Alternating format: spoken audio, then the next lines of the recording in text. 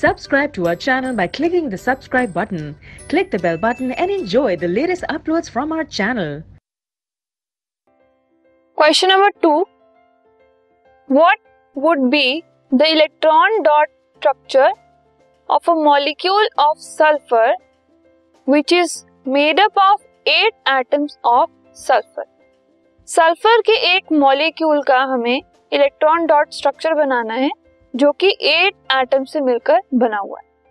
सो एक हिंट है आपके पास. The 8 atoms of sulphur are joined together in the form of a ring. एक ring की फॉर्म में वो जॉइंड है. सो सल्फर का मॉलिक्यूल इज S8 जिसमें 8 एटम्स आपस में कंबाइंड होते हैं.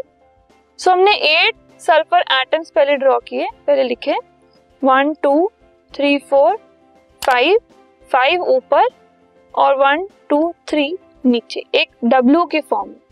फाइन. अब हर एक सल्फर एटम के पास आउटर मोस्ट 6 इलेक्ट्रॉन्स होते हैं. तो आप देख सकते हैं हर एक सल्फर एटम के बाहर हमने 6 डॉट्स बना दिए जिससे कि ये रिप्रेजेंट हो रहा है कि इनमें 6 आउटर मोस्ट इलेक्ट्रॉन्स प्रेजेंट हैं. सो यू कैन सी 8 के 8 सल्फर एटम्स के बाहर हमने 6 डॉट्स बनाए जो कि 6 वैलेंस इलेक्ट्रॉन्स को रिप्रेजेंट कर रहे हैं. फाइन. ऐसे ही अब जब हमने सारे इलेक्ट्रॉन्स बना दिए, अब हर एक सल्फर एटम की अपनी कैपेसिटी होती है 2 इलेक्ट्रॉन्स को शेयर करने की. नाउ यू सी, अब एक सल्फर एटम है हमारे पास, फर्स्ट वाला. ठीक है. इसके अंदर हमने क्या देखा कि एक इलेक्ट्रॉन उसने एक सल्फर के साथ शेयर कर लिया और दूसरा इलेक्ट्रॉन उसने दूसरे सल्फर के साथ शेयर कर लिया. ठीक है.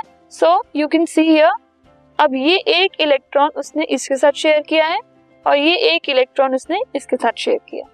ऐसे ही जो नेक्स्ट एटम है उसने भी 2 इलेक्ट्रॉन शेयर किए. ये एक इसके साथ, ये एक इसके साथ, इसने ये एक इसके साथ, ये एक इसके साथ.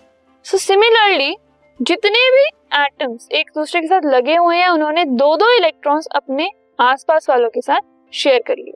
सो इस तरीके से एक रिंग की फॉर्मेशन हो गई, या फिर हम एक W या फिर एक चेयर कह सकते हैं इसको.